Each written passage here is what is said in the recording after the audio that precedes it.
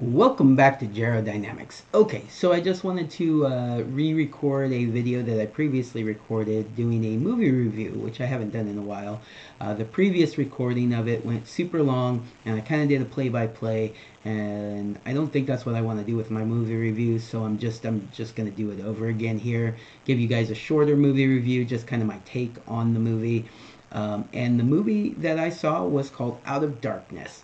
So, Out of Darkness was a adventure horror thriller, is what they're calling it. It was originally titled The Origin, and they changed it to Out of Darkness. So, when it was released as The Origin in England, so London specifically.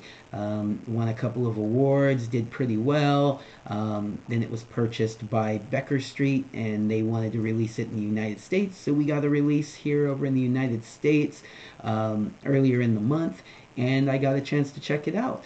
It looked really, really appealing to me. I like these kind of movies. I thought both concepts, the horror concept of it, and the concept of the ancient man, the ancient humans, and traveling over to the new world. I originally had thought that it was a land bridge, but they actually sailed there, so they're probably not in the main continent of North America. They're probably in, like, say, Newfoundland, Iceland, something like that. But they could possibly be on the border or on the coast of Canada, Nova Scotia, or actually not Nova Scotia. Anyways, on the coast of Canada there. Um, but we don't know for sure. They don't specify. Obviously, it's 40,000 BC, so none of that really. 43,000 BC. Sorry. Okay. And the other feature of this movie, and one of the main reasons why I wanted to see it in the theaters rather than waiting until, not to mention the fact that I love seeing horror movies in the theaters, is it has subtitles.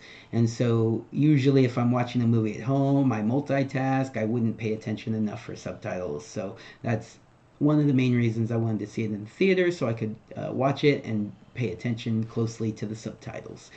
And it's kind of interesting because I thought it was a foreign film, as in the language that it's in is the language of the wherever it was released originally. But no, it's an English film. So, English is their first language, I would imagine. Not American like me, but, English, I can understand English. Just giving you guys a hard time.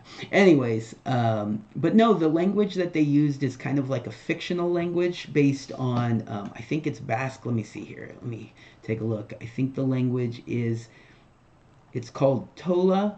I think Tola. And it's based on Basque. I'm almost sure of that.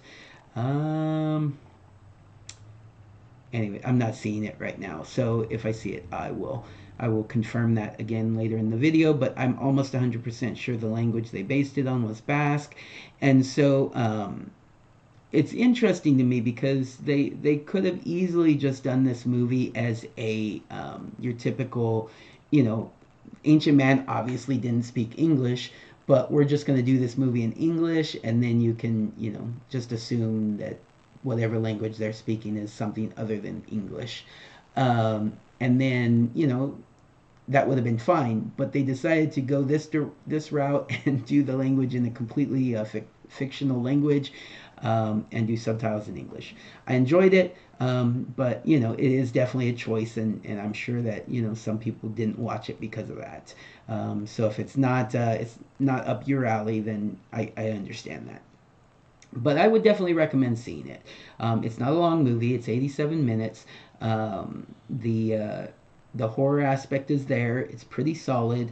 It's not overly shocking in what happens or in the horror aspect of it, but solid. Definitely solid is what I would say. I enjoyed the movie. They do try to force some messaging in it, which I'm never a big fan of. Forced messaging kind of takes me out of the moment of the movie. As far as I'm trying to embrace what would have been happening back then. I don't want to see messaging that they think is perfect for the modern audiences or whatever. but it didn't kill the movie for me. It usually doesn't. It's usually just kind of like a come on. And so I will let you know that there is some messaging issues in the movie, especially at the end. Big bummer on the end there. The ending definitely could have been better. But overall, solid acting. I don't know who any of these actors are. I'm assuming they're all British actors, but I'm not 100% sure about that. Let me go ahead and see if I can try not to butcher their names. Safia Oakley Green played Bea.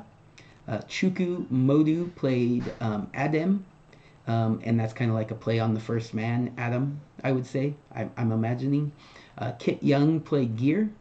Lola Evans played Eve, which is kind of like a play on Eve. So Adam and Eve, and they do have, she is pregnant with Adam's child, and that's kind of like a thing. But anyways, Luna Mwezi is a character, a younger boy named Heron, and Amo Lunin as Odal. Yes, okay, so the film is entirely an artificial language named Tola, invented by Daniel Anderson and based on Arabic and Basque. So there you go. But yeah, I would say they're all solid actors, especially given the fact that they had to memorize this whole script in this, fictional language. I'm sure that adds to the difficulty of it. Their acting was definitely brought the movie across. None of the acting was cringe or caused me to really pull out of the movie. And so yeah, hopefully we see more from them in the future. Hopefully we see more from this director. It was directed by Andrew Cumming. Screenplay was Ruth Greenberg. Produced by Oliver Castman and Wendy Griffin. And yeah, I would say if you're okay with the subtitles, definitely give this movie a watch. And yeah, I don't think you'll be disappointed. Unless messaging really takes you out of the movie so much that you just can't even enjoy it. Because if it does, then yeah, maybe skip this one. But overall, I would give it a thumbs up. I would say it's a great movie. Go check it out. All right, everybody, take care. Have a good day.